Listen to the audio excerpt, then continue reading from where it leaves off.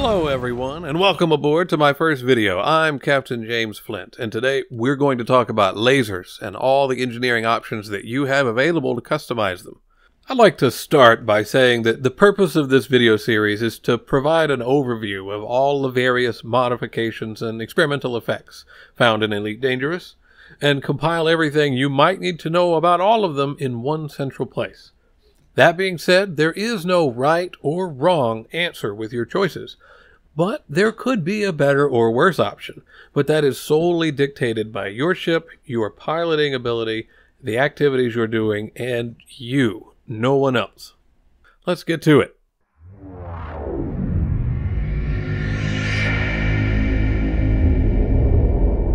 First off, let's cover the basics. Beam lasers have the highest power draw, distributor draw, damage, and thermal load of all three laser types, which makes them a great choice for stripping shields if your hardpoint numbers are limited. Pulse lasers are the opposite by having the lowest power draw, distributor draw, damage, and thermal load. They do, however, have an ever so slightly higher piercing value than beam lasers on all but the medium-sized hardpoints, curiously.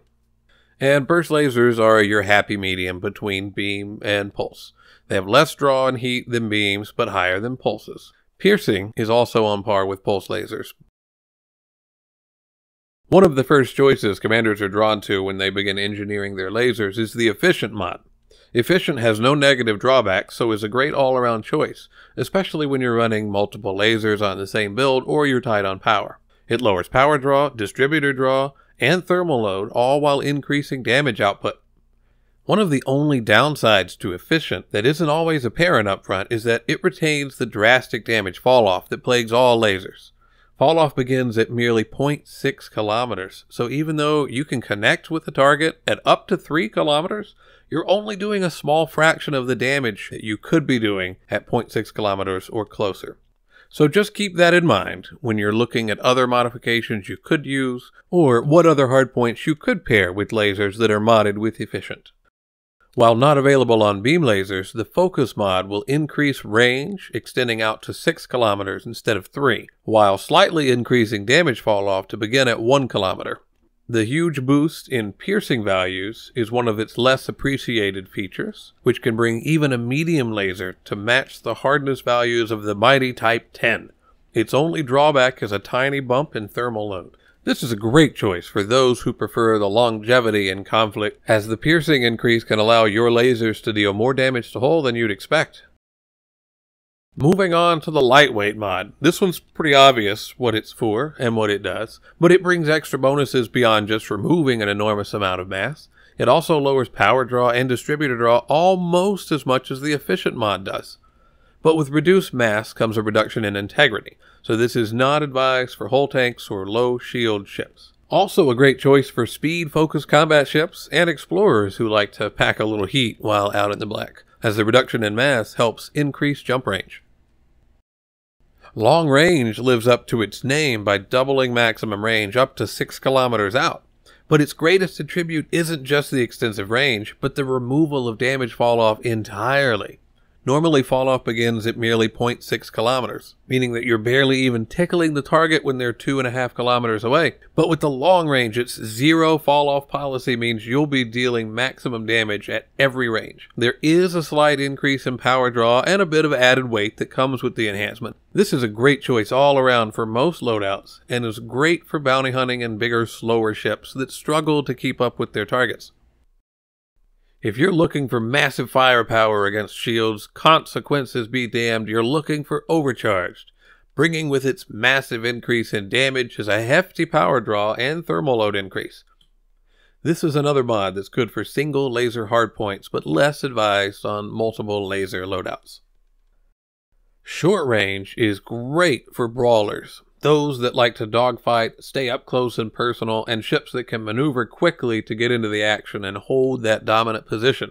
Damage is actually increased even higher than the Overcharged mod, albeit just slightly, but brings much higher thermal load penalty and slashes your range in half, down from 3 kilometers to 1.5. This is not for the faint of heart, and recommended for experienced combat pilots. Another mod that's not available on beam lasers is the Rapid Fire mod. This goes well on ships that can maintain a close proximity to their target due to the jitter that's introduced. We'll come back to that in a moment.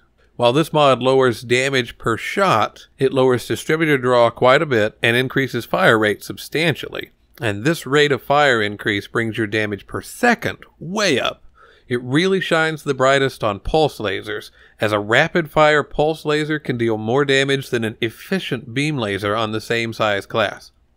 Its biggest drawback that some commanders underestimate is the 0.5 degrees of jitter that's introduced. Now, jitter is not the wobble that you see on gimbaled and turret hardpoints. While the reticle wobbles around slightly, shots still land at the pinpoint of the reticle.